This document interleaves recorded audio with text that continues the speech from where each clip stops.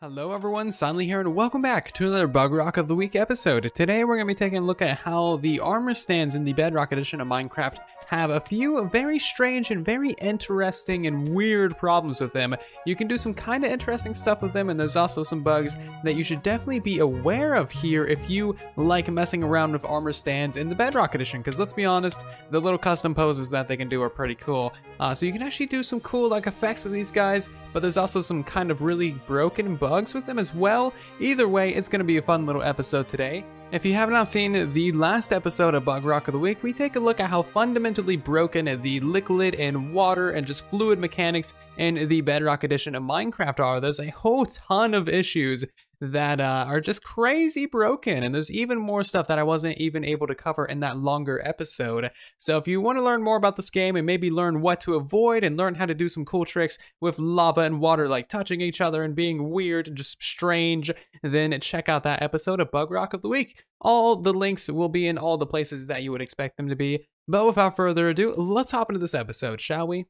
So most of the bugs in today's episode have to do with armor stands being able to receive potion effects from actual potions, such as lingering potions and also splash potions. You can see I've picked out 6 different types right here that we're going to try on all of these poor little armor stands, and they are not going to have a very good time.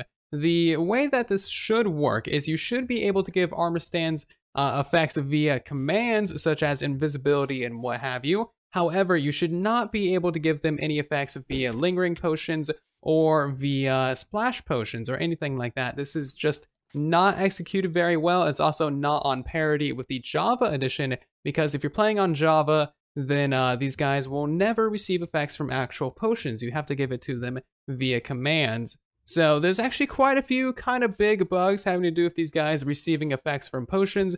So the first little bug that we're going to take a look at is these guys actually producing the same noise that players do when they take damage. I'm going to turn up the game sound super loud, so hopefully you guys can hear this. There it is. It takes a little while, but it does make a sound, which these guys shouldn't, besides the basic place and break sounds. And of course the actual break from getting shot by an arrow or whatnot. So that is the first little bug. So let's be a little bit more cruel, shall we? We're going to throw a potion of fire resistance on that guy right there. And then we're going to go ahead and just drop both of these guys into lava. And as you can see, the one with fire resistance will not burn. However, this one will. And there goes all of its wooden bodiness. So, I mean, yeah, that's just basically all there is to it. Again, it shouldn't have the fire resistance. We're going to go ahead and now check out what the harming potion does. And this one has kind of a lot more problems to it. So this one does what you would expect it to do, kind of, but not really. If we go ahead and throw this, it's going to do damage to all of those guys. However, it's just going to straight up delete them. As you can see, none of the armor stand drops, and none of the armor dropped either, which of course is not very good whatsoever. This isn't just a thing because I was in creative either. We are now in survival. We're going to go ahead and throw these harming potions at it. And as you can see, barely anything dropped. Now, that's not the only bad thing about this. And I think I know why nothing is dropping. It's because literally everything is breaking. You can see that I put full durability diamond pants on that armor stand. Just by throwing 2 harming potions at it, these diamond pants lost 95% of the entire durability. That's just an estimated guess, because that is not very much durability on those pants whatsoever. Kind of ridiculous. So I'm guessing that everything that didn't drop just took so much damage, which is not really a good thing. I don't think that that's how that should work whatsoever. So all of the pants on these armor stands now have Unbreaking 3, and I'm kind of curious if they will drop with more durability or not. It looks like we actually got 2 sets of armor from that. I'm guessing both of these. Yeah, look at those boots. Barely any durability whatsoever, and the Unbreaking 3 does not appear to have had any effect on the amount of durability that these pants have left over. So, yikes. Look at those boots. Those literally have no durability on them whatsoever. That is ridiculous. Absolutely ridiculous. We can also demonstrate this with slow falling by throwing a splash potion of slow falling at that guy. As you can see, he falls much slower, especially when compared to a normal armor stand. So if you thought the bugs so far were weird, you haven't seen nothing yet. We're going to go ahead and throw a lingering poison at those guys, and you'll see that they actually take damage and make the player noise too. Now, poison doesn't actually kill you, of course, it just gets you down to half a heart. So these guys will die pretty much as soon as we throw this decay at them. And as you can see, they all disappeared, all the items and everything. And it's just really, really funny seeing these things actually turn red like a player. So just a random thought of mine, if I go ahead and I throw some healing potions at these, does that mean that I can now throw more poison? It does! Weird, that is so cool. So you can make some kind of like weird light up displays if you gave these armor stands poison and healing effects at the same time, because then they would just turn red. Interesting. That is a job for some of you command block experts out there. So after doing some testing, it doesn't look like these guys will ever drop anything when killed by decay potions. Of course, you can't get these potions of decay in survival, but it's still kind of an interesting little side bug to this other bigger bug. Now, the final one to really cover is just invisibility, and that is a pretty basic one. You can maybe do some cool builds with this in survival, but they would have to be for a pretty temporary thing, so the longest potion that you can really get is like 2 minutes and 15 seconds, so you can still do some fun things with that. Of course, these armor stands still have the particle effects, of course, but, you know, what can you do? They're still kind of invisible. You can still take items from them and give them items too, of course, which is fairly cool. So those are just the potions that actually give a visible effect to the armor stands. They can, of course, be affected by all of these other potions. They just don't have anything that we can really test and show in an easy way. So that is just kind of that bug. You can throw potions at these guys and affect them in survival when you should only be able to give them effects via commands. So there's that one. You can do some kind of fun things with this in survival. Maybe some jump scares, maybe some traps, maybe some little cool like decoration builds for as long as they do stay invisible. The poses really help with decoration, but again, you would have to only have this be like a temporary invisibility thing. So one more little bug I want to show you guys with armor stands, and this isn't really exclusive to armor stands, but it's how I found it.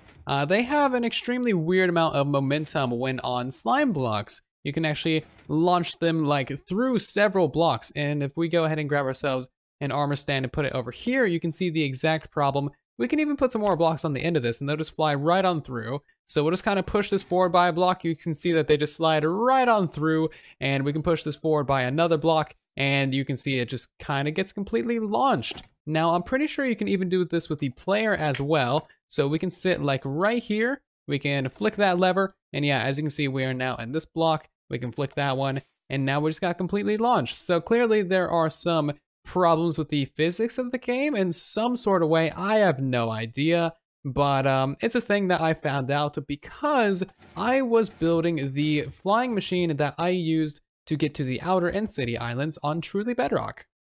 So as you probably know, armor stands that are wearing pairs of Frostwalker boots, either level 1 or level 2, should be able to actually freeze water when they get pushed by it. This is the standard way of doing that on Java Edition.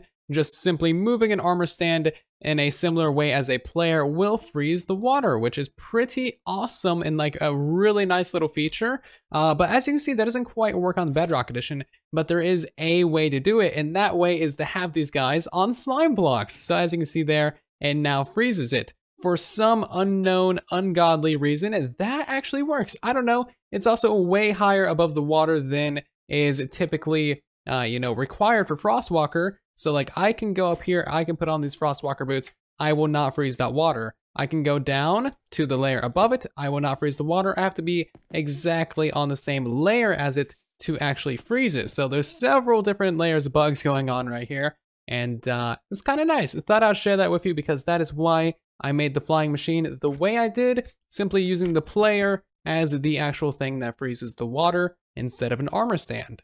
So since armor stands are so weird, and since you can actually get like damaged armor from them, I was really curious if mending tools could be mended by an armor stand. Now, I haven't found a way to do this. You can see it's now holding mending pants and a mending sword. We can just completely bomb that area with bottles of enchanting and XP orbs and all the things, and it will not pick up any of that, unfortunately. And we can go ahead and get rid of those two and take those back off the armor stand, and you will see that they now still have the same amount of durability. They have not mended whatsoever, which is kind of unfortunate. I wish that they were buggy in that particular way, because then we can make automatic like mending stations using armor stands. You can have like a trident killer running to automatically feed XP to them. You just put all the things that you want to mend on like a conveyor of armor stands, and that would be really, really awesome.